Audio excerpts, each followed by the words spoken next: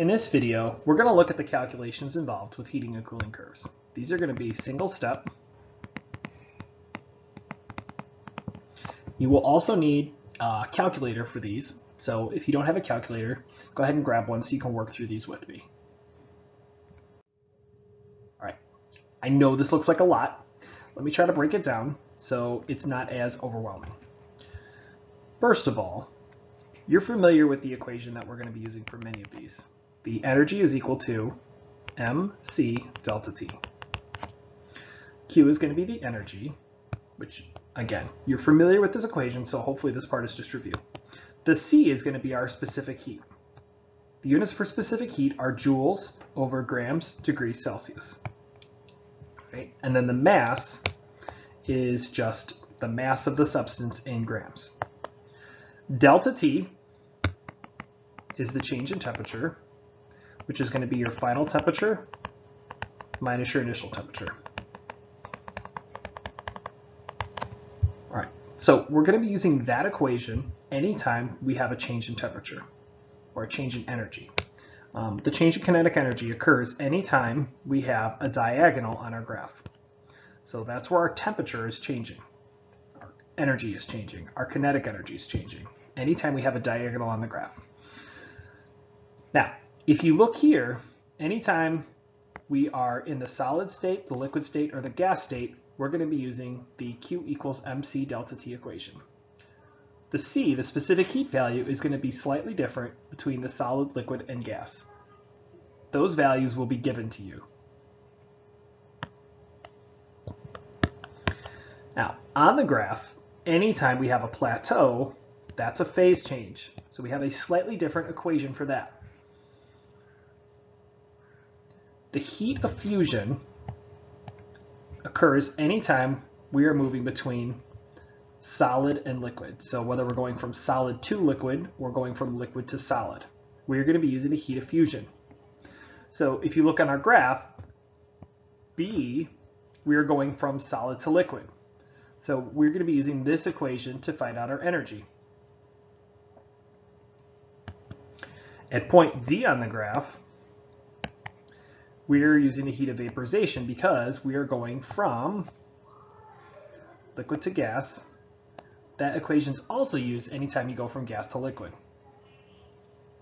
Let's look at an example. So in this case, I've already worked out the graph for you. All right? We drew a heating curve with a melting temperature of 15 degrees Celsius. Okay, so 15 degrees Celsius is where we're going from solid to liquid.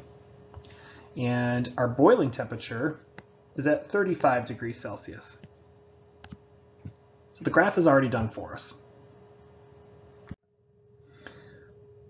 Question says, how much energy is needed to heat 15 grams of the substance at 5 degrees Celsius to 15 degrees Celsius? Now, if you go back and look at the graph, on the graph, going from 5 degrees to 15 degrees Celsius means we're going to be in the solid state. So we are going to be using the equation Q equals mc. C is our specific heat when we're a solid, and then delta T. Okay. We don't know our Q value. That's what we're solving for because it says how much energy. The mass in the question is given as 15 grams. Delta T is the change in temperature. So that's going to be 15 degrees Celsius, which is our ending temperature, minus 5 degrees Celsius, which is our initial temperature. That gives us a change in temperature of 10 degrees Celsius. Now, in the question, it's asking us to find the energy, and we know that we need the specific heat of the solid. This is given to us in the question. So the correct equation that we're going to be using, since we're in the solid state here and we're changing the temperature, we're raising the temperature from 5 degrees to 15 degrees, is going to be the Q equals mc of solid delta T. We have all the information we need to plug in here. So Q equals mc of solid delta T. Okay, so our mass is 15 grams. C of solid, our specific heat of the solid, is 2.0 joules over grams degrees Celsius times the change in temperature, which is 10 degrees Celsius. So when you crank that out in your calculator, you will get 300 joules. That's our answer. The next question asks how much energy is needed to heat 12 grams of the solid at 15 degrees Celsius to a liquid at 15 degrees Celsius. Okay, so notice here our temperature is not changing. We're still at 15 degrees Celsius. So that would indicate a plateau on the graph. Another thing it tells us is we're going from solid to liquid.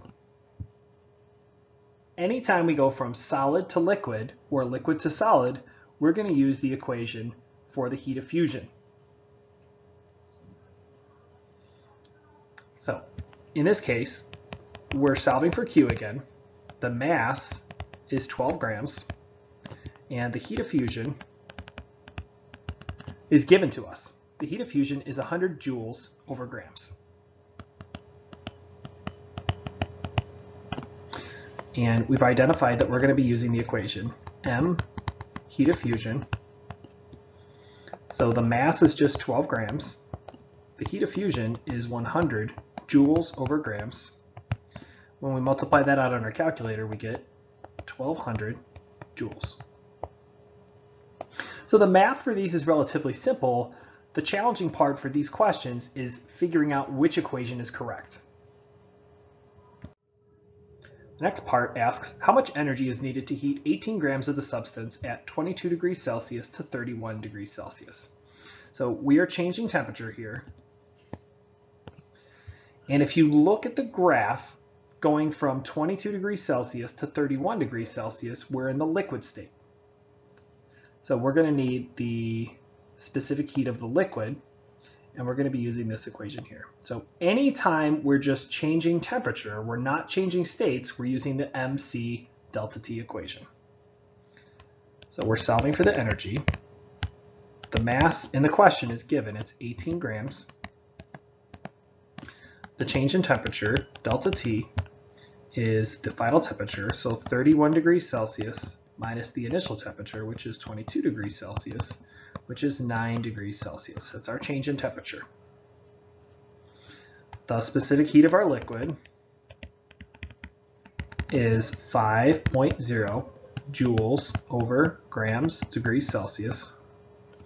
And the equation that we're going to use is MC of liquid delta T. All right, so at this point we're just plugging in. The mass is 18 grams. The specific heat is 5.0 joules over grams degrees Celsius. And the change in temperature is 9 degrees Celsius. So when we multiply that all out on our calculator, we get 810 joules.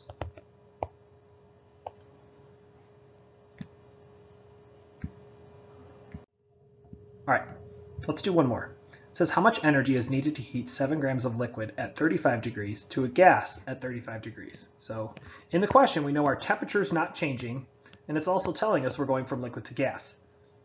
So that would tell us that we are going to be changing phases, which means we're going to need the heat of vaporization equation. Anytime you go from liquid to gas or gas to liquid, you need the heat of vaporization.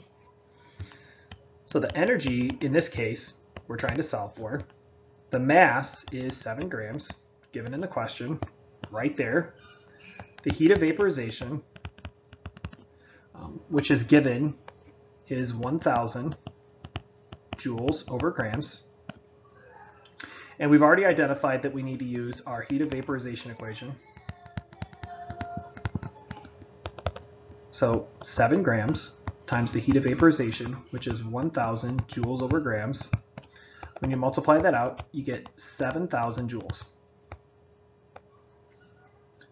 So again, the most challenging part of these types of questions is just figuring out which equation to use. All right? Remember, anytime we are going to be changing temperature without changing states, we are going to be using the MC delta T equation. Anytime we are changing phases, we're going to be using a heat of vaporization equation. Good luck and have fun with these.